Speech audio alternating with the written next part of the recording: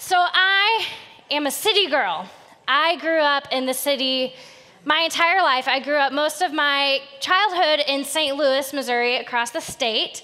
And I've lived most of my adult life here in the Kansas City area. And so I know nothing about farms. I know nothing about animals. I know nothing about any of that sort of thing. I even asked Nick, he grew up in Nebraska. So I just assumed, like, you live in Nebraska, you probably know more about animals. And I said this week, I was writing the sermon, I said, hey, Nick, what's the difference between sheep and goats? Is there a difference between sheep and goats? Like, I'm legitimately asking him this question. And he's like, yeah, Shannon, there's a difference between sheep and goats. It's like the difference between donkeys and horses. And I was like, oh, okay, great, thanks. And then I'm like, what's the difference between donkeys and horses? So I am admittedly, I know nothing about farm animals, anything like that. But I'll tell you the people who know a lot about sheep are the Irish. Because when Randy's my husband, this year we celebrated our 10-year anniversary. Thank you. And we took a dream vacation to Ireland. And everywhere you go in Ireland, you're driving around the countryside and you see all these sheep just grazing around the countryside. Yes, we've got a beautiful picture here. And that's just a very typical scene that you see in Ireland, just sheep just grazing along the pastures. It's very picturesque. It's very beautiful. And you see all these sheep. Yes, it's beautiful.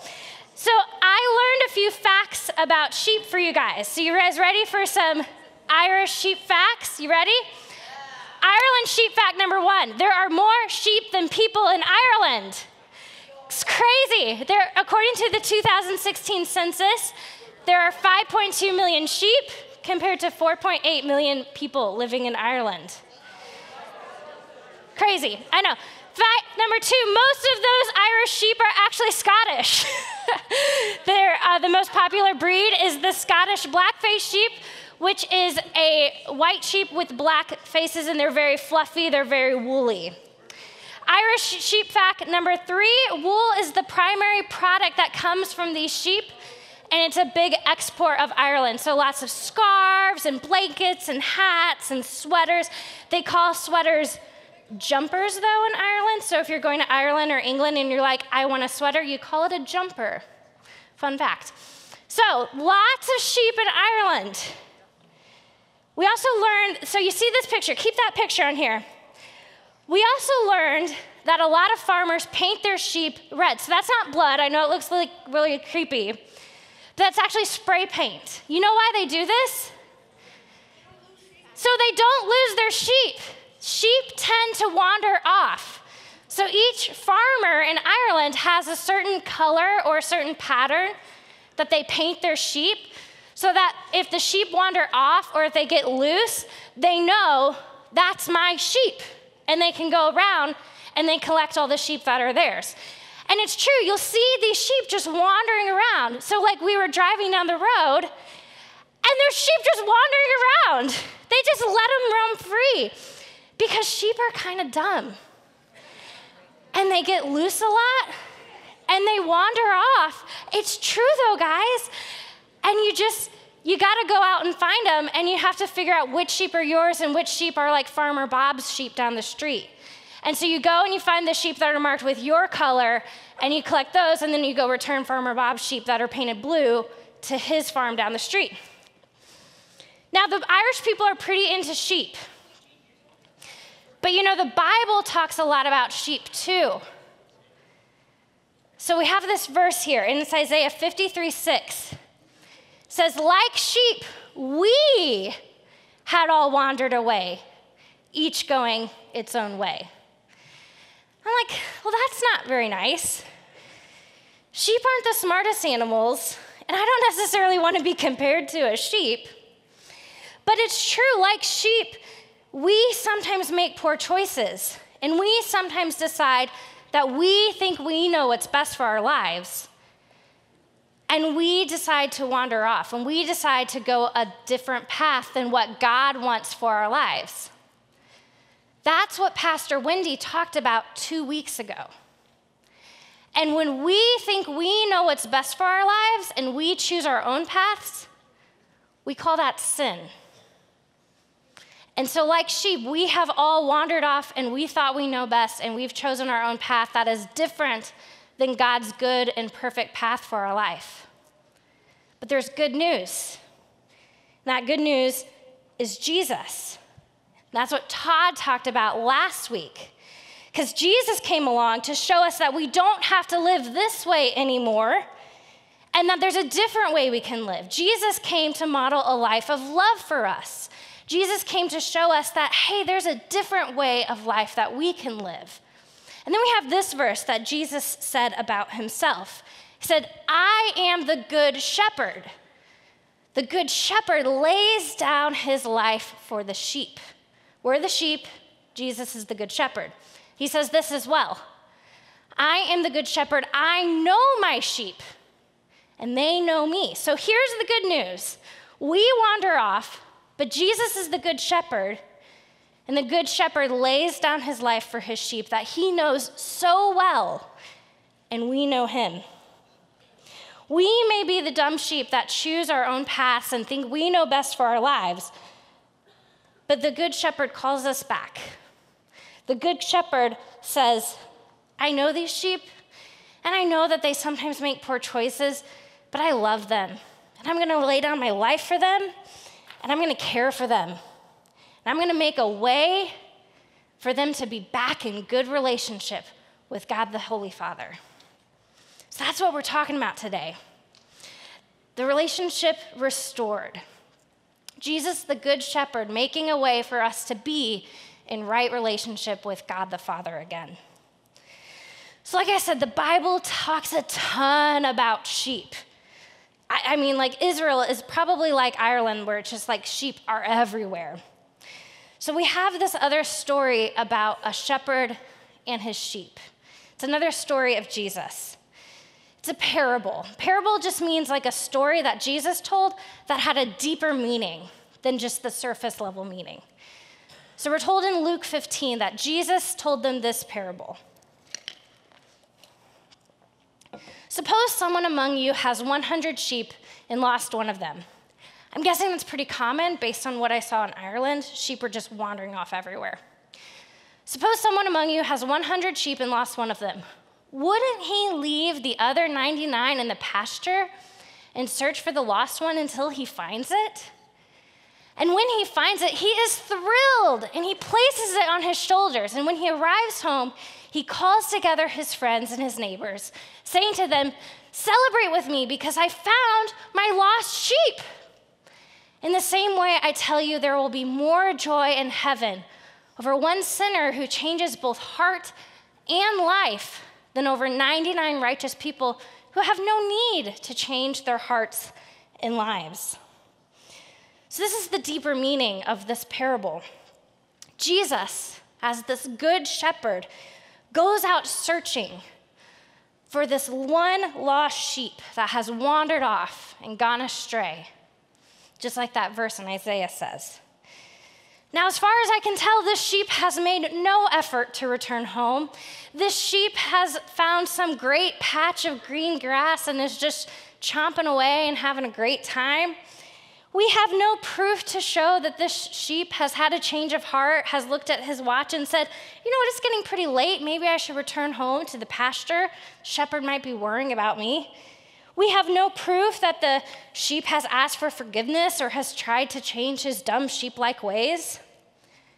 But Jesus, the good shepherd, goes out after the sheep, tracks it down, puts the sheep on his shoulders, and brings it back home. And he is thrilled to do it. That's the word that the Bible uses, thrilled to do so. Guys, this is what reckless love looks like. That's why I asked Nick and the band to play that song. Because this is what Jesus does for each and every one of us. Tracks us down, chases us down, puts us on his shoulders, is thrilled to do so, brings us back home. It gives me goosebumps even just thinking about it. Oh, the overwhelming, never-ending, reckless love of God. That's a reckless thing to do. I mean, I've seen pictures of the Israelite desert and wilderness. It's rocky, it's barren. You go out there after dark, you could hurt yourself, you could twist an ankle. This sheep maybe got himself or herself into like a ravine or a canyon. It could have been very dangerous for the shepherd. Doesn't matter. Reckless love chases me down, fights till I'm found, leaves the 99. And this is the best part. We didn't do anything to earn it. We didn't do anything to deserve it. God's still coming after us. It's overwhelming. It's reckless. There's a word that we use to describe all of this. That word is grace. Grace is that love and kindness from God that we didn't do anything to earn, we didn't do anything to deserve, and we get it anyways. It's beautiful. It's a beautiful thing. And in the Methodist Church, we love grace so much that we don't talk about it just one way. We have 3 ways to talk about grace. And we're going to talk about that today. 3 ways to talk about grace. We think it's such a big deal that not one simple explanation or definition is going to cut it. We got to have 3. So the first of those is one called prevenient grace. Let's all say that together. Prevenient grace. It's a big word, prevenient. No, not a lot of people know what it means. Basically, it means it's this grace that God gives us before we even knew about God, before we even became a Christian. I'm guessing that there was a point in your life where you had some realization of God. Even if you grew up in the church your whole life, there was some point where you had an awareness of God. But God had grace for you even before that moment came. That's like at the very beginning of the song, Reckless Love, there's a line that said, "Before I spoke a word, you were singing over me. Before I took a breath, you breathed your life into me." That's like what prevenient grace is all about. Before we even knew about God, before we even had an existence of God, God loved us. God was calling out to us. Think about it this way. In the story of the shepherd putting the sheep on his back and carrying it home, prevenient grace is the grace that happened before the sheep realized it was even lost. So I'm picturing the sheep, and again, sheep are kind of not the smartest animal, and he probably doesn't even realize he's lost. He's just like wandering off like, oh, this grass looks great. I'm going to come over here and I'm going to eat it. And the grace was what happened. The prevenient grace was what happened when God was protecting it from getting hurt. Prevenient grace was what was happening when God was protecting it from falling off a cliff or dying or something like that. Prevenient grace was what alerted the shepherd to realize that one of his sheep was missing in the first place. Prevenient grace was what guided the shepherd to be able to find the sheep and bring it back home. All of that was happening without the sheep even realizing it.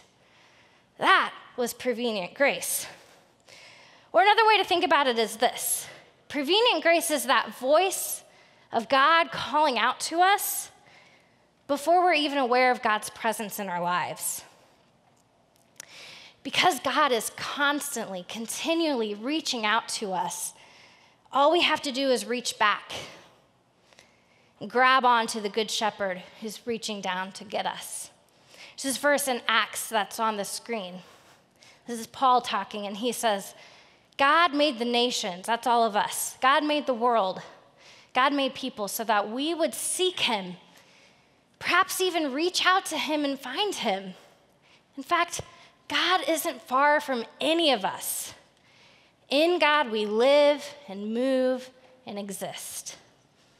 So that's the first type of grace. It's prevenient grace, the grace we get before we even are aware of God. The next type of grace is one called justifying grace. And this is the kind of grace that happens when we make a conscious decision to reach back out and grab onto God or the Good Shepherd as he's reaching down to get us.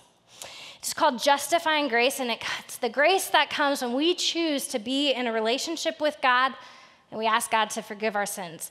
Pastor Ashley, our high school pastor, she put it like this: prevenient grace is like the tap that God taps on our shoulders and says, hey, I'm here.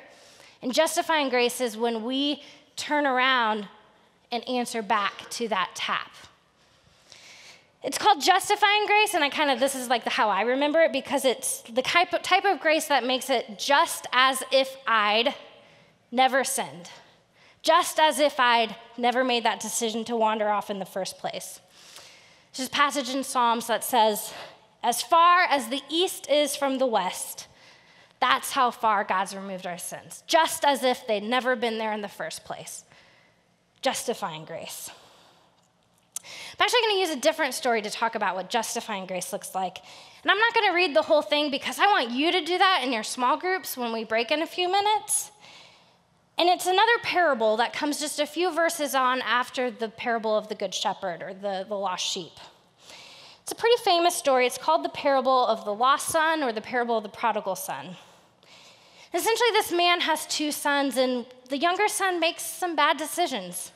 Again, kind of like the sheep, he thinks he knows what's best for his life, and he goes down a path that's not so great. He makes some bad decisions, and he falls into a life that's pretty hard and pretty messed up. He wastes all his money, and he finds himself without a job, without any food, and he's starving, and he decides, I'm going to go back home and ask for my father's forgiveness. And at the lowest point of this life, it says that he came to his senses and decides to ask for his father's forgiveness. And we have this verse. While he was still a long way off from home, his father saw him and was moved with compassion. His father ran to him, hugged him, and kissed him. Then his son says, Father, I have sinned against heaven and against you. I no longer deserve to be called your son. So he's turning around to accept the grace. But the father said to his servants, quickly, bring out the best robe and put it on him. Put a ring on his finger and sandals on his feet. Fetch the fattened calf and slaughter it. We must celebrate with feasting because the son of mine was dead and has come back to life. He was lost and is found. And they began to celebrate. This is grace. Here, go back to that last slide. This is grace, but more importantly, this is justifying grace, because the son had a moment when he came to his senses and said, I got to accept this free gift of grace that my father is going to offer me if I just have to accept it. He realized he had made a mistake. He realized he had wandered too far off the path, and he made a choice to come back to his father's house. And then the best part of the story is before he can even get the words out of his mouth, he has this whole big speech prepared that he's going to give his father. And before he can even get the whole speech out of his mouth, his father's like, done. You're forgiven. It's over. Let's go party. That's justifying grace. And all we have to do to accept that grace is just say, I'm in. I accept it. We don't deserve it. We didn't earn it. We just have to accept it. It's a free gift. So we have prevenient grace and we have justifying grace, but there's a third type of grace that we often overlook, and it's called sanctifying grace. And that's the grace that draws us into a deeper relationship with God and helps us look more like Jesus each day. So when we've said yes to God, when we have turned around to God and said, I'm in, let's do this, I want to be in a relationship with you, it doesn't stop there. In fact, that's actually where the fun begins. Because sanctifying grace helps draw us into a deeper and deeper relationship with God each and every day. We get to grow into the kind of people that God longs for us to be, people of love and kindness and compassion. Sanctifying grace is the grace that allows us to follow after our good shepherd from here on out. There's another really famous passage that has to do with sheep that I think you all probably know. It's the 23rd Psalm. And it's going to be on the screen, and I'd like us to read it all together. This is from the CEB version, which is the version your Bibles are. So it may sound a little bit different than the versions you have heard growing up. But I want you to think about this in a way that looks like you following after the shepherd all the days of your life.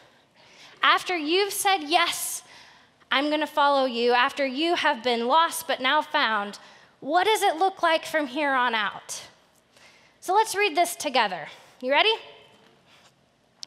The Lord is my shepherd. I lack nothing. He lets me rest in grassy meadows. He leads me to restful waters. He keeps me alive. He guides me in proper paths for the sake of his good name. Even when I walk through the darkest valley, I fear no danger because you are with me. Your rod and your staff, they protect me. You set a table for me right in front of my enemies. You bathe my head in oil. My cup is so full it spills over. Yes, goodness and faithful love will pursue me all the days of my life, and I will live in the Lord's house as long as I live.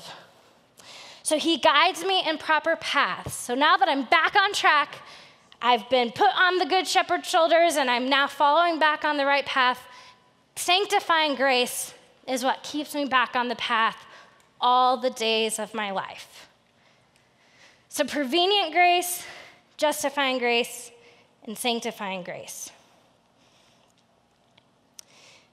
We're all like sheep. We wander off. We make dumb choices. We think we know best. We follow our own paths. We hurt ourselves. We hurt those around us. We break the heart of Jesus, our Good Shepherd, and God, our Father. But the good news is that the Good Shepherd doesn't leave us alone. He doesn't leave us out there in the wilderness wandering around to be forgotten.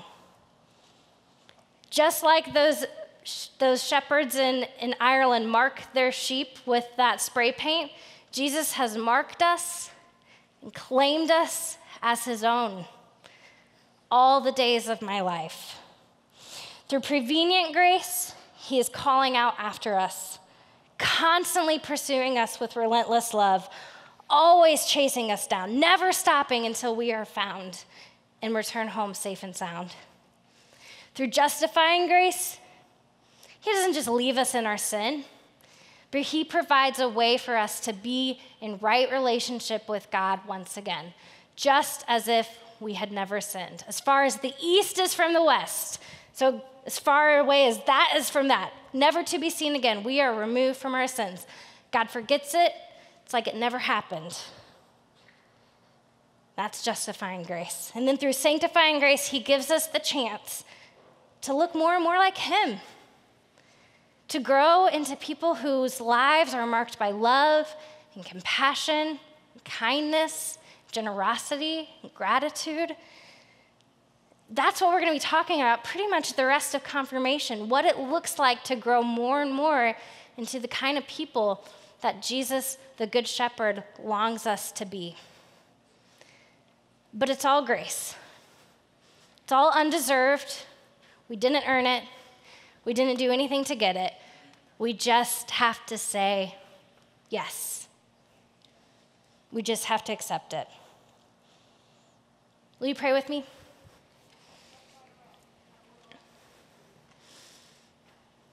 God, we are so grateful for your grace. Where would we be without it?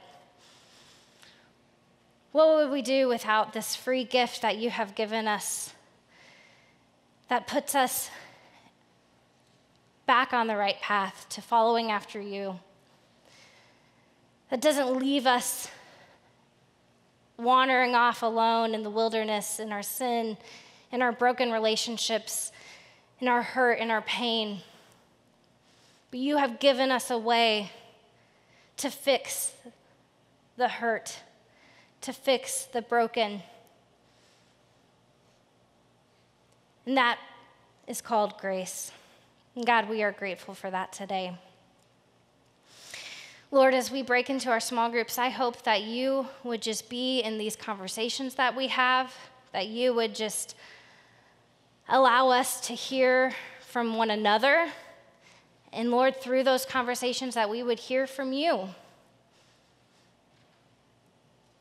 And Lord, those times when we have wandered off, just allow us to hear your voice calling after us.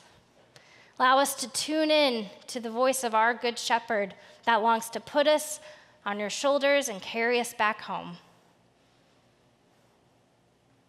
We love you, God, and we are so thankful for you today. We ask it all in your name. Amen.